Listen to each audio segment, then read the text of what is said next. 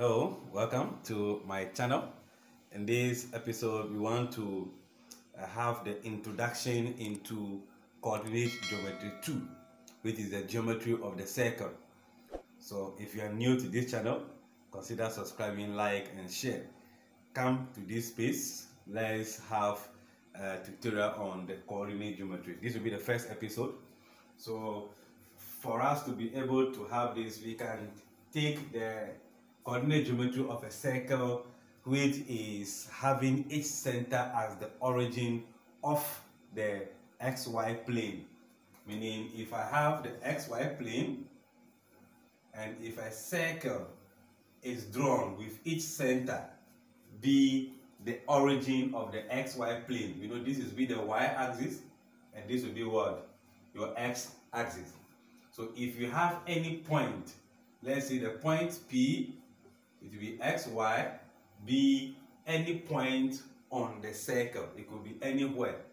And we know that if I join the center to that point, that is going to be a line from the center to any part of the circumference, give us what? Radius. So this is going to be the radius of this circle. Which in this case, if I joined this point, let's say to another point Q, we know that the moment this line is perpendicular to the x-axis, it will form a right angle out there. So this triangle become a right angle triangle, with this being the origin. So we can have the length OQ, PQ, and OP. So since this is a triangle, we can also try to deduce the length of the vertical line, which is parallel to the y-axis, and this is already the x-axis. So this is going to be our x value, meaning from 0 to this place will be any value on the x-axis. Then from right here is the origin. Up to this place will also be any value on the y-axis. So if I want to manipulate the x, y, r together to see the relation between them, I can use the Pythagoras theorem. You know, using the Pythagoras theorem,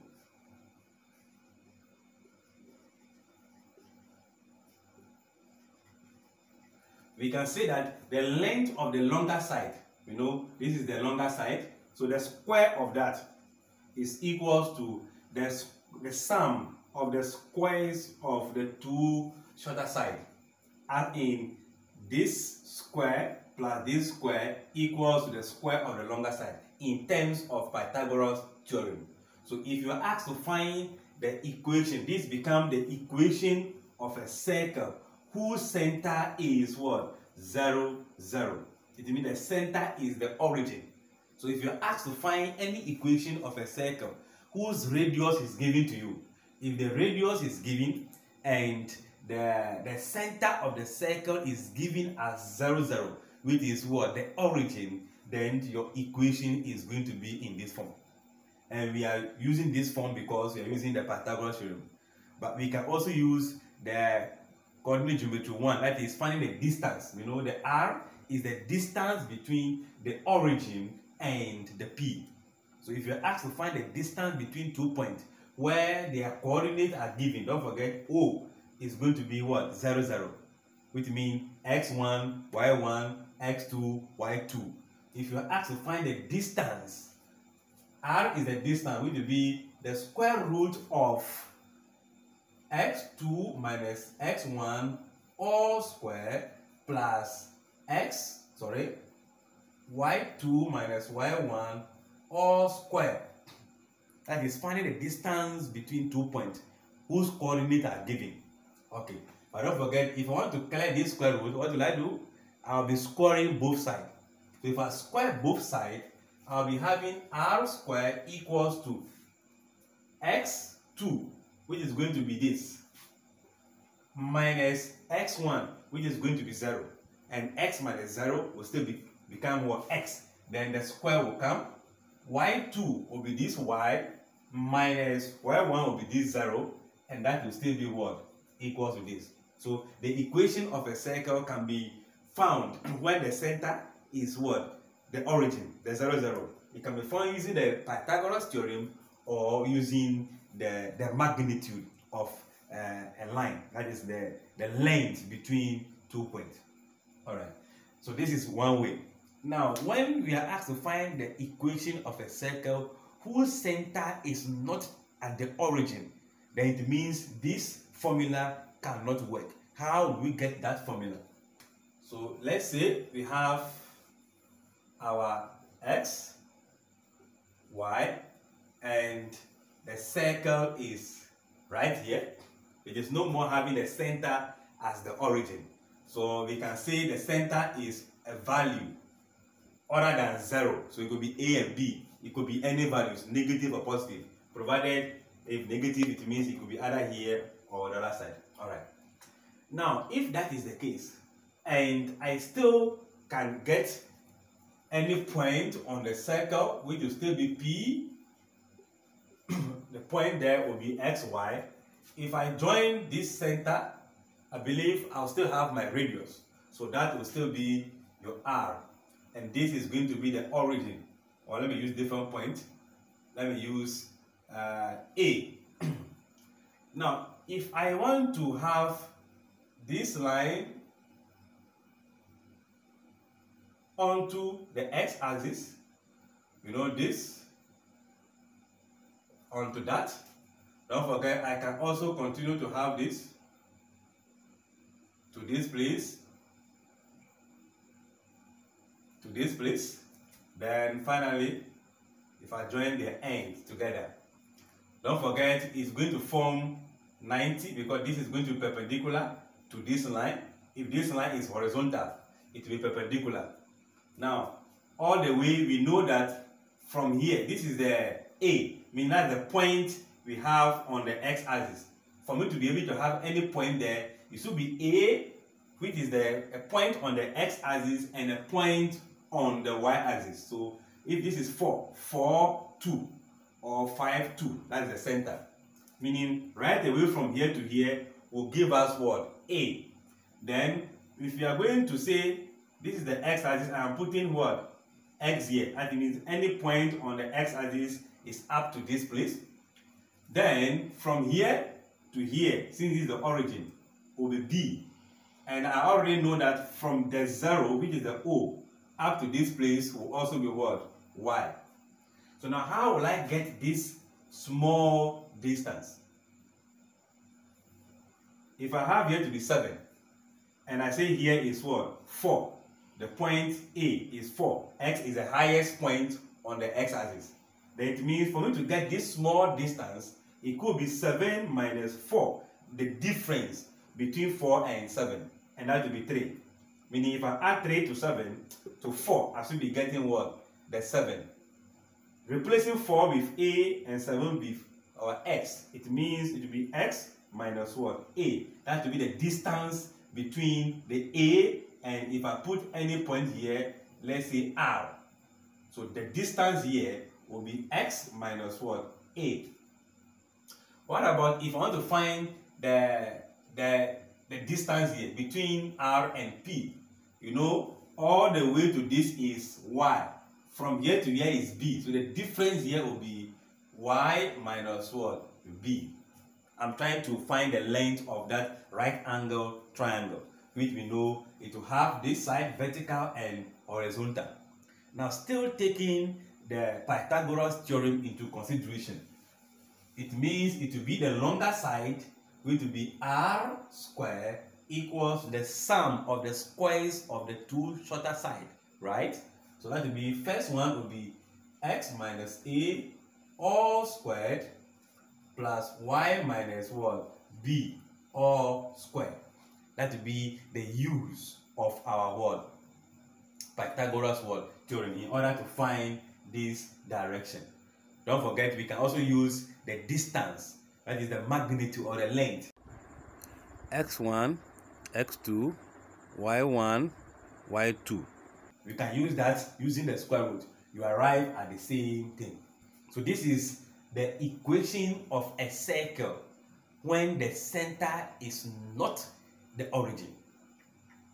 Remember the first one, when the center is origin, A will be 0, b will be 0, so it will be x squared y squared. Then you are there.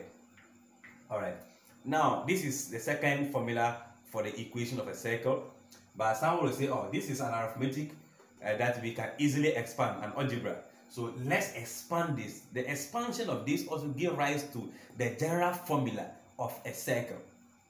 All right. So we are going to have r squared equals to, under algebra, if you have a bracket square, which is binomial, you square the first, meaning x squared, the product of the numbers in there, twice their product.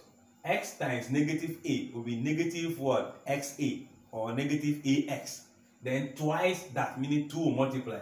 So minus 2AX. Then you square the last, meaning the last term. And that will be minus A squared. That will be plus what? A squared. I believe you get the point.